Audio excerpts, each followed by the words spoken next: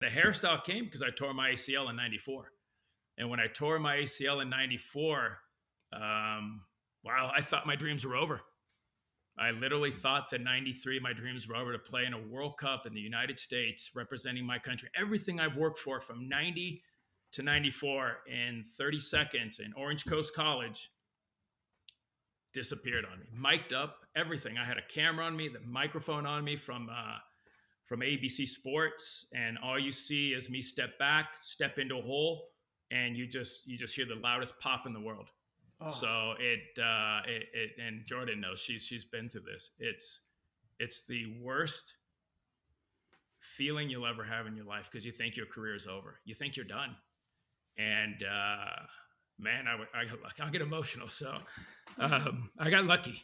I had a very good friend who passed away in Fernando, who mentally put me back in the place I should be. I laid in bed, depressed, just miserable, man, miserable. And he would come every morning and say, "Get your out of bed, let's go. You're not going to stay here. We've got 8 months. You're going to get your back in shape, and we're going to get you to a World Cup." He's like, "I'm not going to the World Cup without you." And little by little, I got out of this funk, which you don't realize how mentally strong you have to be to get through something like that. And you don't realize it until you go through it, because you just think the worst, it's done. I'm not going to play anymore. And when you have good friends, just like Jordan and her ACL group she has, you need people like that. You do, because for me if I wouldn't have had Fernando, Charlie, I'm not sure I would have made it back, buddy.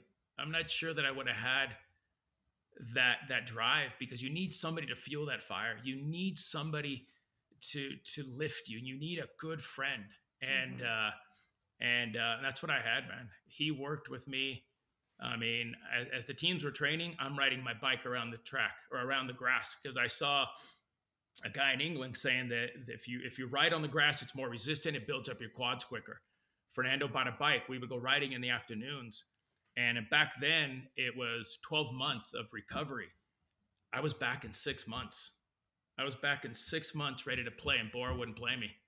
So at that point, I'm like, I'm not going to cut my hair till I am back on the field and I am ready to play for this national team and play in a World Cup. And to be honest, Bora was the only coach that had enough belief in me. So he never cut me. He's like, "You're staying. You're going to make it back."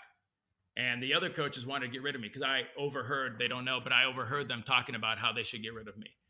And come to find out that the day before the World Cup in Detroit, Bora tells me I'm starting. So, like, that's my story. I love that.